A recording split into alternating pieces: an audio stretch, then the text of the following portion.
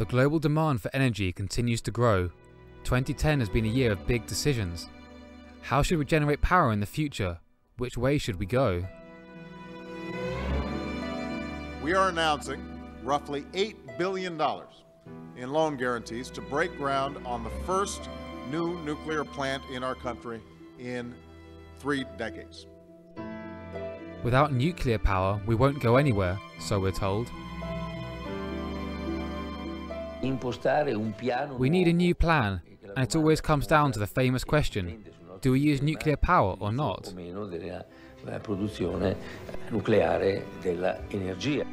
In Germany, the answer is a clear yes, and the phasing out of nuclear energy has been pushed back by 12 years. We do the people no favours if we pretend to no longer need nuclear power plants and for ideological reasons switch them off. That's not our approach. The German approach is part of a worldwide trend.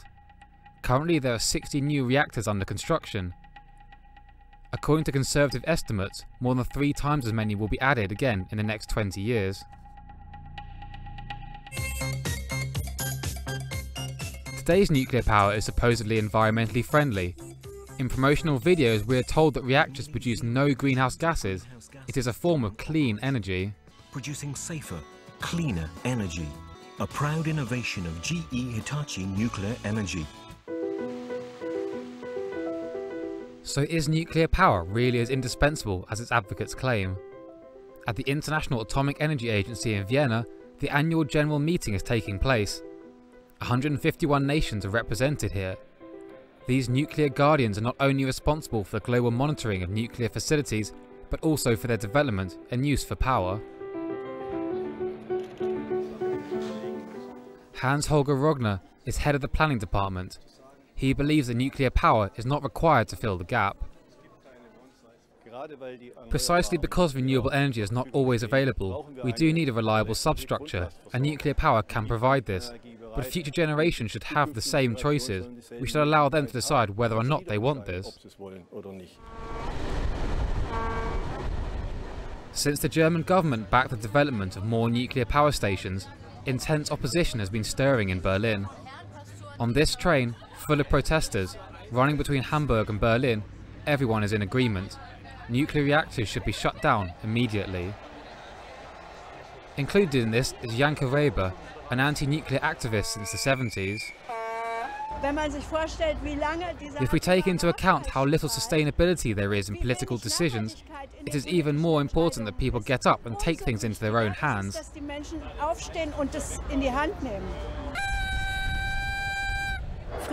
Before it was, I'm against this, I go and demonstrate. And now they say, it should burn, so it burns. Berlin is holding the biggest anti-nuclear demonstration for the last 30 years.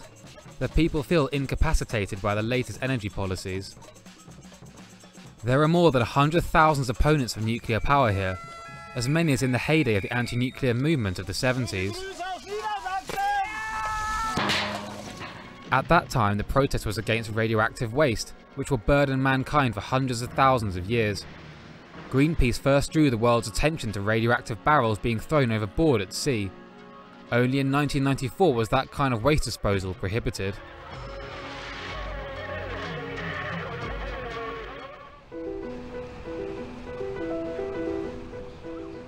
The government in Berlin made an unpopular decision in lengthening the terms of its nuclear program. It is clear that the majority of Germans do not want nuclear energy. Hermann Scheer is chairman of the World Council for Renewable Energy. He claims that public interest was sold to the nuclear lobby. Nuclear energy is free from liability obligations practically everywhere, even though it poses the largest technical risk and leaves a 100,000-year disposal problem. The considerable cost besides that is that it is extremely fragile and cannot be made safe.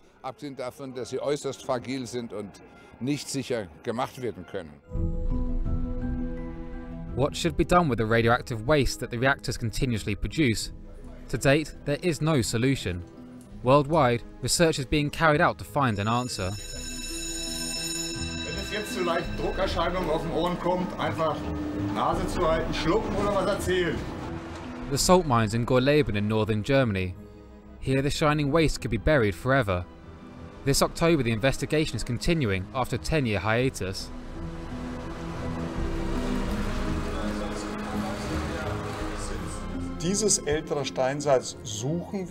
We are looking at this rock salt because we believe it is suitable for the dumping of radioactive waste. The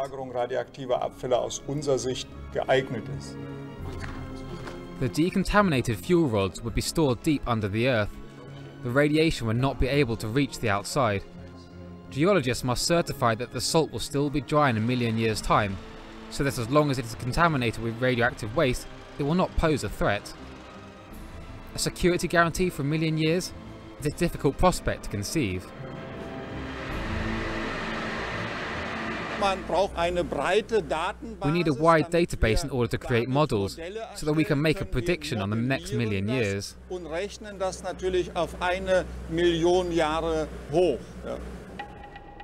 100 kilometers away from Gorleben lies the Asse salt mine. Here low and intermediate level waste is stored. The predictions have already proven to be false after only 40 years. The mine is full of water. Uranium and plutonium must be resettled at enormous cost.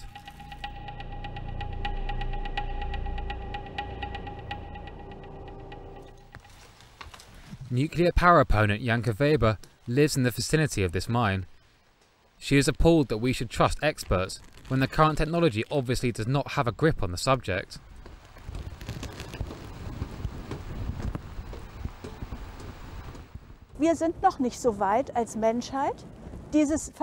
Humanity is not yet equipped to deal with this responsibility. The most important thing is to immediately switch it off. Handle it as responsibly as possible by switching it off, and then doing proper research into dealing with the rubbish.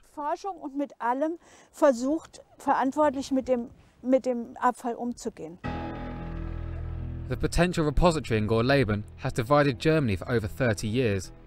The state was not expecting so much resistance. The site is on the border and only sparsely populated. Waste transportation from the French reprocessing plant at La Hague to Gorleben in Germany became a large-scale police operation.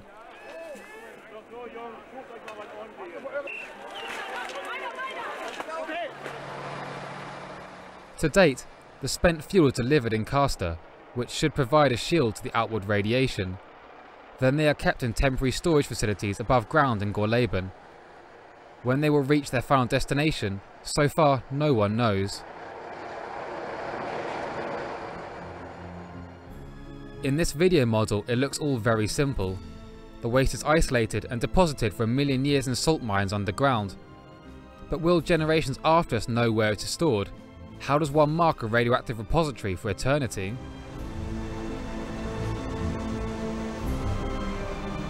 The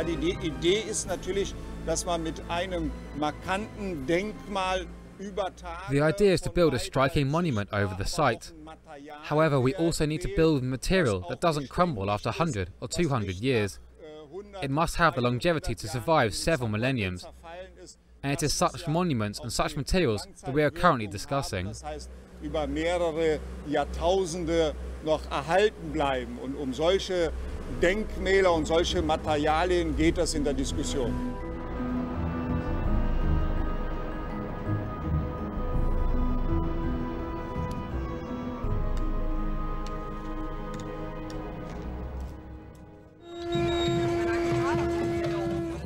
These protesters do not accept a million-year guarantee from the experts, not after Chernobyl or the serious incidents in German nuclear power plants, such as the flooding in the Asse nuclear waste dump. It is great that the technology exists, but you can't use it because we can't handle it. No spot on Earth can be secure for over a million years. The SPD and the Green Party had already decided to phase out nuclear power and are particularly incensed. Here it is so emotional because we have created something in recent years to replace nuclear power. We have today 16% renewable energy. We have created 300,000 jobs in the renewable energy sector. And it is all on hold because the henchmen from the nuclear power companies make the money. But is this a totally fair accusation? Is nuclear power really this easy to replace?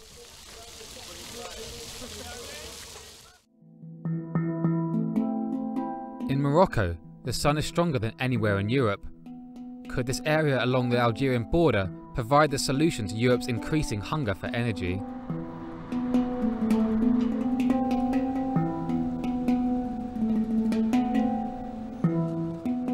In this remote area is the largest solar power plant in the world. Solar power travels from here in North Africa to households all over Europe. Yet it is still in the testing phase. The plant is the pride of the country and heavily guarded.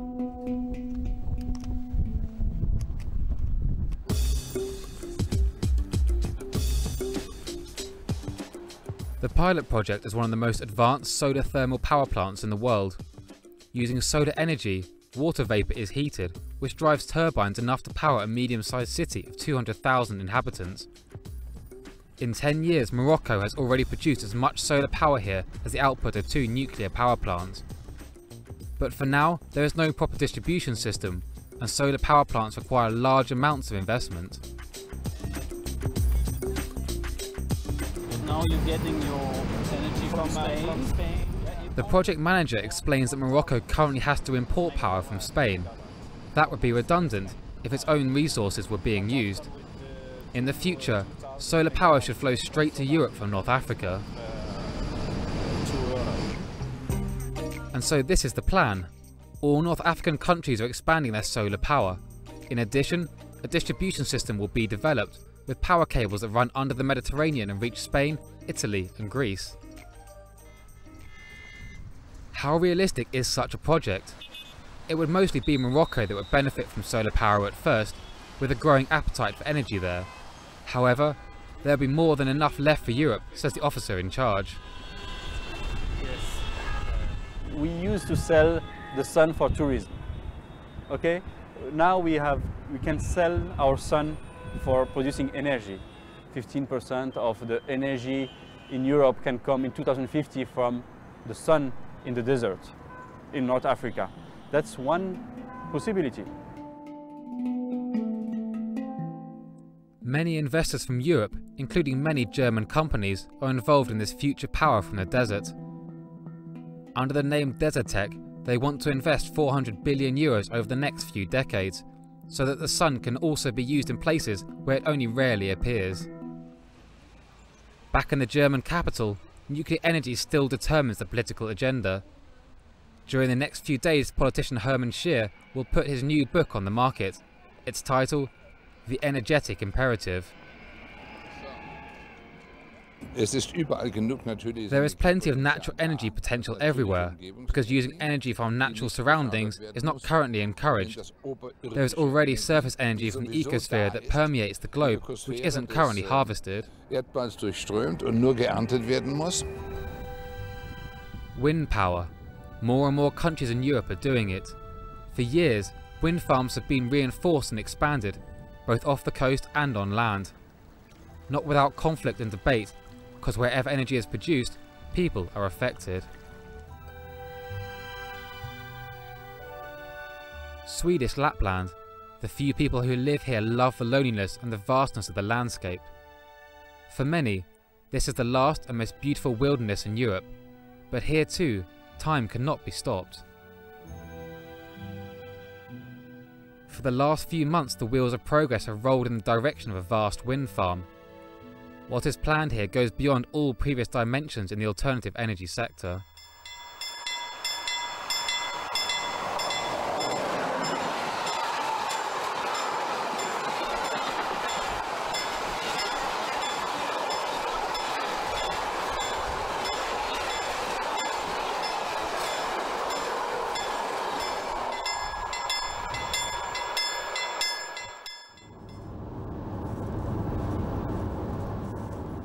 Where trees now stand, a forest of wind turbines is to be built.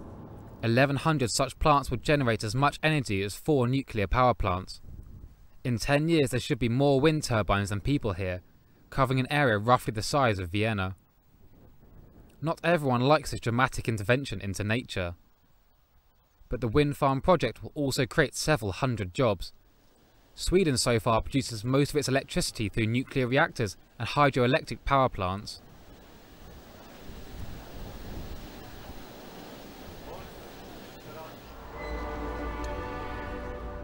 In the Swedish capital, most are convinced that Sweden is almost entirely set on long-term green energy plans. Wolfgang Kropp, the initiator of the wind farms, supports this position.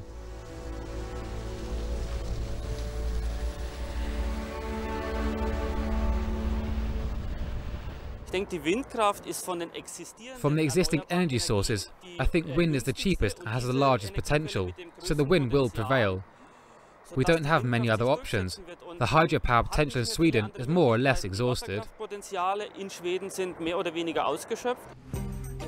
It is a vision of what the reality might be in a few decades.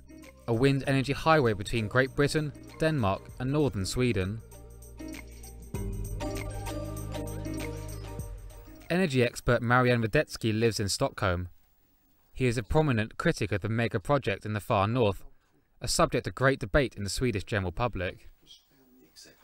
Wind power is extremely expensive and requires huge subsidies that will cost the Swedish society extreme amounts by the time this program has been completed.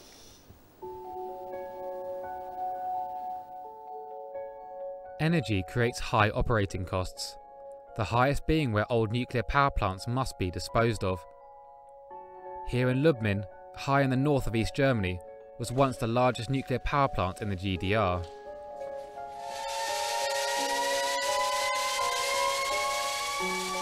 The operation of 5 reactors of Russian design was not desired after the German reunification. In 1994, the dismantling began. 16 years later, it is still in progress. It will be another 60 years before disassembling of the radiant reactors can be started.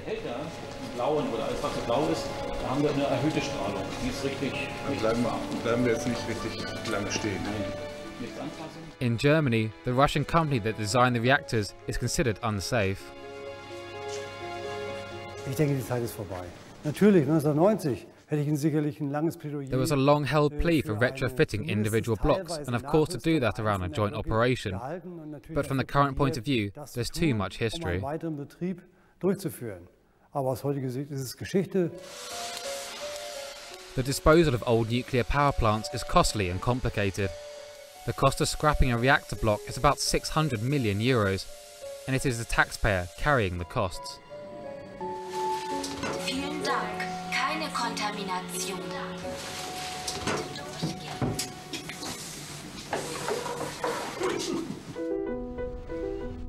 The German government regularly consults with energy experts over environmental issues. Christian Hey is one of the leading experts. He has not offered his support for the nuclear lobby.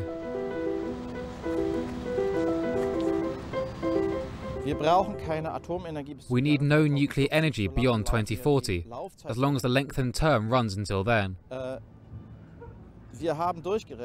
We have predicted that the growth of the renewable energy sector is so strong that in the course of the next decade, all nuclear power stations can easily be substituted with renewable energy.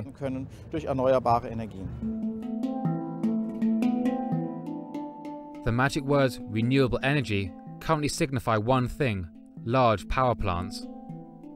For the goal of 100% sustainability to be achieved soon, massive investment is needed. Entire regions will have to change. I'm looking at that as a new partnership between the North and the South.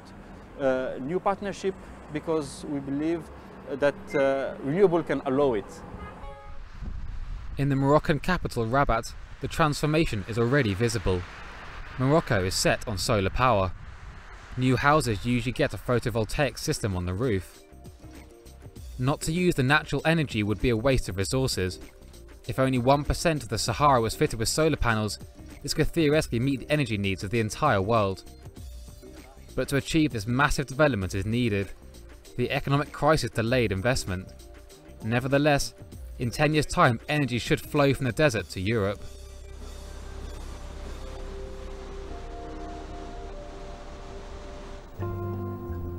Wind energy is not without its pitfalls. Maintenance is not easy. In the winter, it is not only dark, but also icy cold. The wind is not without dangers. When the wind blows with full force, the rotors can rotate at up to 230 km per hour. Birds are also threatened by the equipment, including endangered species.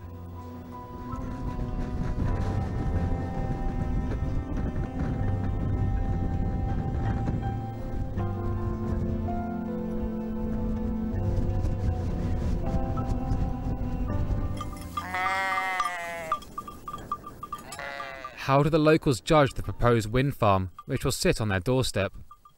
Biofarmers Anne Helen and Tord are pragmatic about the industrialised south of Sweden, sourcing their energy from here.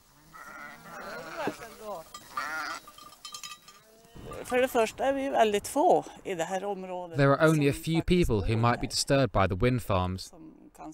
And besides, so much of our landscape has already been destroyed.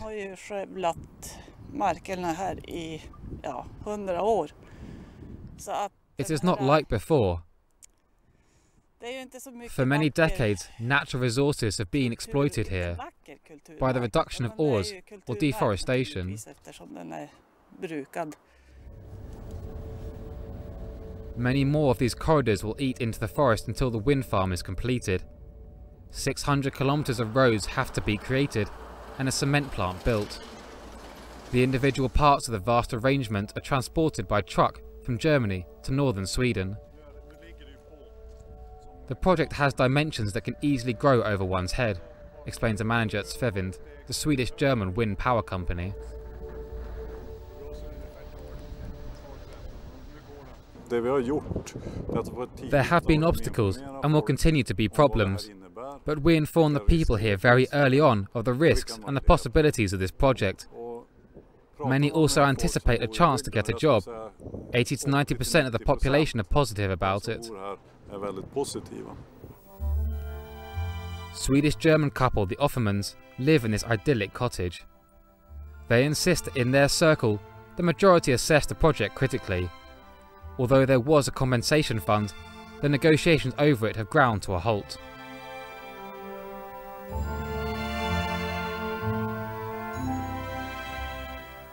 We have loved the nature and the silence, but everything has changed completely. 400 wind power plants being created here all around us, 200 meters high. We are the ones who are most affected.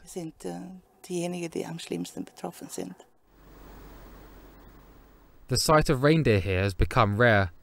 They flee deeper and deeper into the forests in search of pasture. The wind power plants reduce their territory quite dramatically.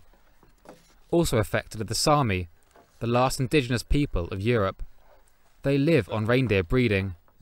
They don't want to accept that after iron ore and water power now, the business of wind power also only brings benefit to others. We have nothing against wind power per se, but Europe's largest wind farm is built just on our territory. Our economic survival is in danger. After all, the reindeer herds are our only source of income. The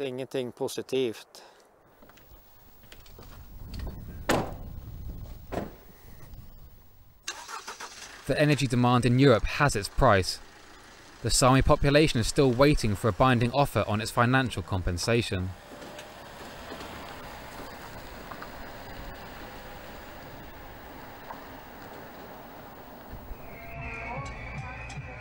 Germany is in the midst of a warm autumn. The population does not want more nuclear power. They are determined that there are viable alternatives. Whether nature can triumph over nuclear remains to be seen.